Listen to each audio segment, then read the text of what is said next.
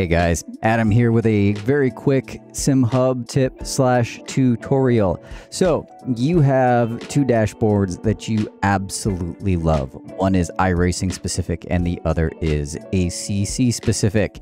And whenever you switch games, you have to go back into SimHub and relaunch the dashboard that you want to run if you bounce back and forth. But there's a really neat little trick that you can do in SimHub where you only have to load one dashboard, but you'll get the correct version or the correct dashboard of a dashboard. It's it's dashboard inception today. That's the best way I can describe it. So let's go ahead. I'm going to show you what we're going to do, and then it'll hopefully make more sense.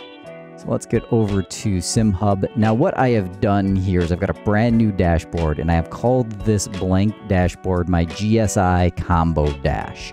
It is already set to the 480 by 272 pixels that the GSI Formula Pro Elite or any USB-D 480 display uses.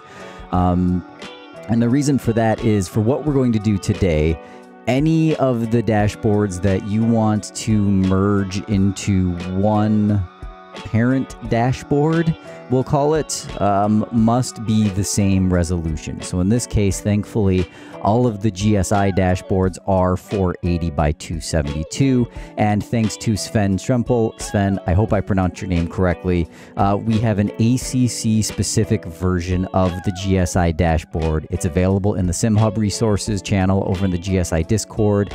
If you haven't downloaded it already and you are an ACC player, racer, and you really like the look of the GSI dashboard, go over there, download it, run it. It's beautiful. I used it myself. But what I want to do is I just want to load one dashboard, and then depending on if I switch games or not, I don't have to worry about going back into SimHub to make sure the correct dashboard is loaded. So what we've got here is we've got our blank slate, 480 by 272. And what I want to do now is I want to go back to the SimHub main window. And you can see I've got a lot of GSI dashboards here. But I specifically like the GSI V2. So what we're going to do is we're going to edit this dashboard. Let me blow that up so we can see those beautiful colors. There we go. Okay, so what we want to do with this is we want to select everything but that red RPM screen that I don't like. We're going to highlight them all. We're going to hit Control-C on our keyboard.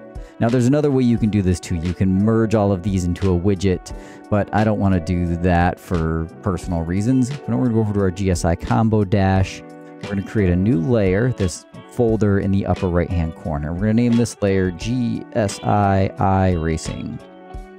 And with this layer selected, we're going to hit Control-V to paste everything in. So now all of the GSI iRacing dashboard components are nested inside this folder.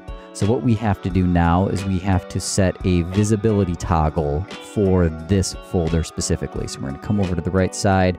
We're going to hit this visible FX binding button, and we're going to type in some simple encalc. So we're going to open bracket, current game, and that's the one you want right there. Data core plugin dot current game equals single parentheses or single quote mark iRacing. Now, when SimHub sees that the current game that I'm running is iRacing, it will load this version of the GSI Dash. So we're going to hide that. Now what we're going to do is we're going to create another layer, and we're going to name this layer GSI ACC. Nice and simple. So we can go back over to our iRacing dashboard, and we're going to close that out. We are going to go over here, and we are going to load Sven's GSI 2.4 ACC dashboard. We're going to edit it. And just like we did with the first one, we're going to grab everything that we want. Control-C. Go back over here to our GSI Combo tab. We're going to make sure you click on the ACC layer that is highlighted. If the iRacing layer is highlighted, it will paste all of this into that folder, and we don't want to do that. We want to hit Control-V on the ACC layer. So now what we're going to do for this one is we're going to set a visibility function. Well, so you can skip this step. If you're only running iRacing and you're only running ACC, you can skip this step. So we can say nothing for here. So we can just slide the iRacing version onto the bottom, and the ACC will display by default, and the iRacing will then appear on top of it if the game that's loaded is iRacing. But if you don't want to do that, and you want to keep things a little cleaner, just simply check this. Let us set a visibility binding for this, compute value, and we're going to do the same thing. Current game, actually we're going to do this. Current game does not equal iRacing. I like does not equal. It's a much funner statement for me. And there we go. We're going to toggle the visibility off. So now if the game isn't iRacing, it's going to display the ACC dash. You could always say if current game equals is that a corsa competizione. And you can do these same steps if you have multiple real car dashboards, we'll call them. So let's say you've got a Porsche and a Lambo and a Dallara dash, and every time you switch through, now with this, all I have to do is I just have to launch my GSI combo dashboard. So we're going to close this tab. We're going to click File and save on my GSI combo. And now if I go to my GSI combo and I hit start on USB D480, that's the display that is going to run on my external digital display unit. And depending on what game I load, I no longer have to come back here. And so if you wanted to follow those same steps with multiple cars, what you could do then is have it, a visibility function for when car equals Lamborghini Huracan GT3 Evo, when car equals X and Y and Z, and every car in iRacing or in ACC, you can have all of those nested into one main dashboard. And then when you load that specific car, you will get the correct dashboard. The best real world example I can give of this without having to build it out, I did post one in the GSI Discord months ago that does switch between all of the cars in iRacing. I've got a lot of dashboards nested in there. It's buried somewhere if you can find it. It's a hot mess. I would ignore it. But NC Ferrum's ACC CDS dash pack.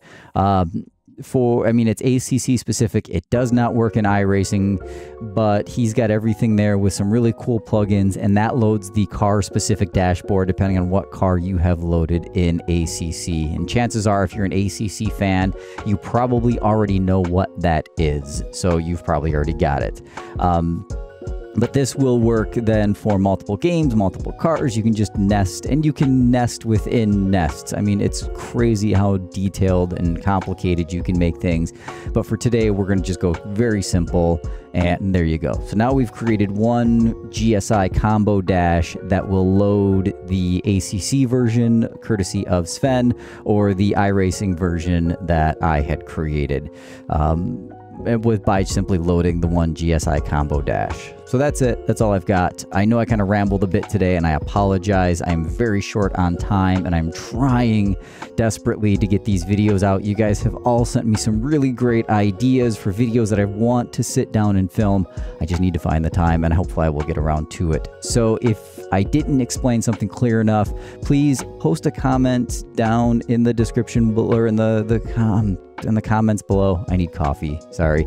And I will do my best to get back to you as quickly as possible. If this video did help, please give it a thumbs up so that the YouTube algorithm will help this video or my SimHub tutorials find more people with SimHub questions. So that's all I've got for today. I'm going to stop rambling. Thanks for hanging out with me. Hopefully you learned something, and we will see you next time.